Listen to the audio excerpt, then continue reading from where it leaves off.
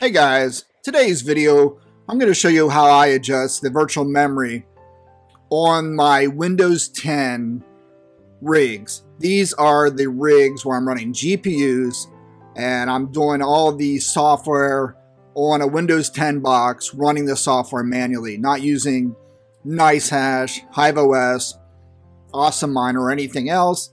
I just go in, run it through a script, as you see here on the screen, and I do it all by hand. So when you're running GPUs on your Windows 10 operating systems, you need to adjust the virtual memory accordingly based on the size of the memory per GPU. So I didn't know this when I first started. I was always getting Windows 10 crashes, seizing up. It just wasn't running right. Then I discovered, oh, you have to adjust your virtual memory. Oh, okay. So that gives enough room for these cards to run off, accordingly. So what do? So looking at my screen here, on the left, you see that I have 6 GPUs running. These are the notorious 3080 Ti LHR. Dun dun dun. The NVIDIA crypto miner blocker baby. But you can see I get approximately 90 mega hash out of these. It fluctuates between 87 to 90. So not quite as great as a 3080 non-LHR card that you can't even get today, or if you do find one, they're a couple $1,000 at least. But anyway, LHR is a touchy subject. But anyway, so what do? Each of these 3080 Ti's has 12 gigabytes of memory. So that's what I need to know to calculate how much virtual memory I need at least to set on my Windows box. Okay, so let's go over to my little calculator. I can't do it in my head because I went to public school. So 6 times 12, I need at least 72 gigabytes of virtual memory. Pretty cool. So remember that number. 72, baby. So with that virtual memory, you should have a decent sized solid state drive. And what I have is a Kingston SA whatever, and it's a 120 gigabyte solid state drive, which is a SATA drive. I know I need at least, see, I forgot already, 72 gigabytes on virtual memory. Go down here to your Windows 10. And you just basically come in here and all I type is, all I have to type to get the right settings panel is perf, P-E-R-F. And you want the one that says adjust the appearance and performance of Windows. And I typically do this when I'm setting up a new rig and installing Windows. This is one of my checkboxes. Go in and adjust the performance and the virtual memory. So let's do it. Kablamo. Okay, you get the performance options. On a side note, I always click this guy, adjust for best performance. All right, let's go into advanced. Okay, here you see virtual memory.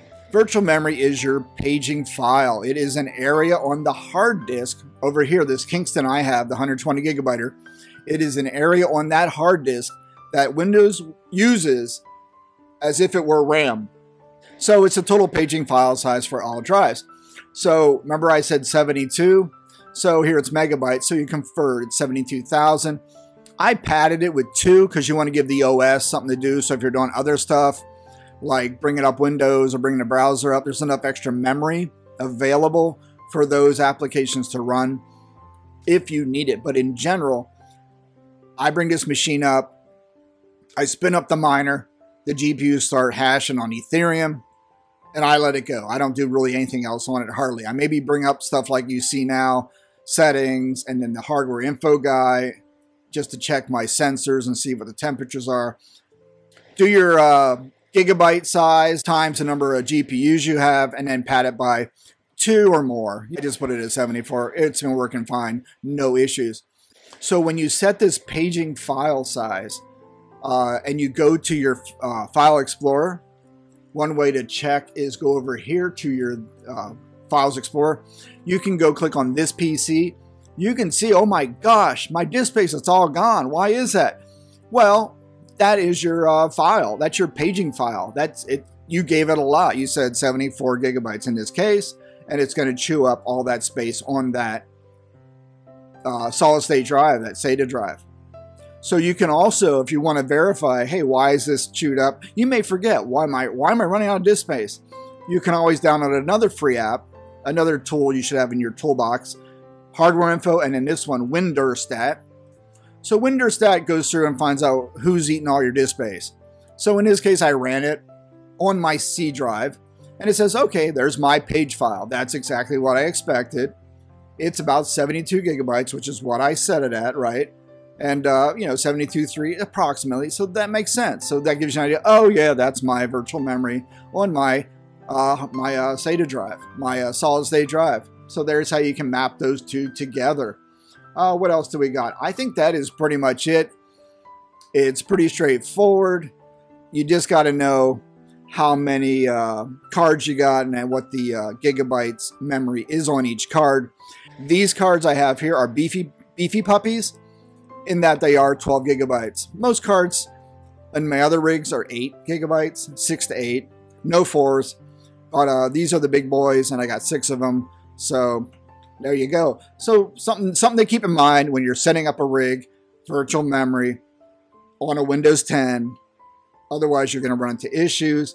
It's almost like the other memory issue you got to worry about is overclocking on your cards. If you just set the mem clock too high, you're going to probably throw blue screens on your window with an NVIDIA driver barfing, and you'll get an NVIDIA memory TD or something like that error, because again, you overclocked it and it was just running for a little bit, but then it hit something and boom, blue screen. You'll see that stuff as well. So you start seeing weird stuff with your Windows. It's either the overclock settings on your GPU or you don't have enough virtual memory set. All right, that's it, guys. I hope this helped. Real simple topic. Something most people aren't aware of. I wasn't aware of it. It took me a little bit to figure it out and do some digging. And once I did, I went, oh, so now it's just part of my checklist. Yeah, that's it. Okay, that's all I got. If this is helpful, man, give me that thumbs up. YouTube loves that when you thumb up a video. Anyway, thanks for watching. I will talk to you later. I'm out.